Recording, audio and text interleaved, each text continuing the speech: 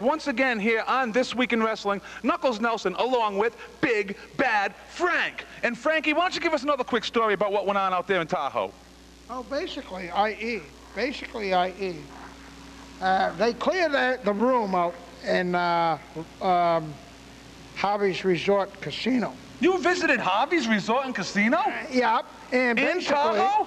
Basically, the bartender said, Tony, I got to talk to you. He came and pulled me aside and says, Tony, don't you leave when I clear the room out. And we were taking a little ride down to Carson City. We were on our way. I want you to remember, there are a lot of kids watching right now, so we're going to switch gears here right now. Hey, do me a favor, smell my finger.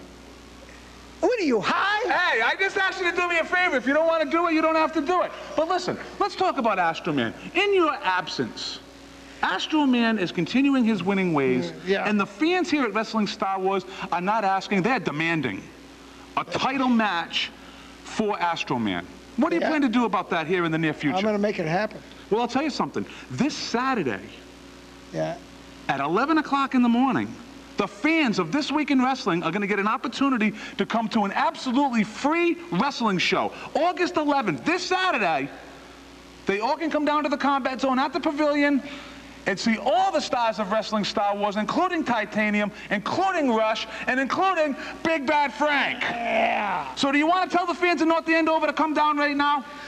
North Andover, where are you? I hope you show up in force August 11th. Well, you know, we've had Tony G Day. We've had you elected as commissioner. We've had a lot of things go on here in Wrestling Star Wars that have circled around you. And that's really the way it should be, right? Yeah.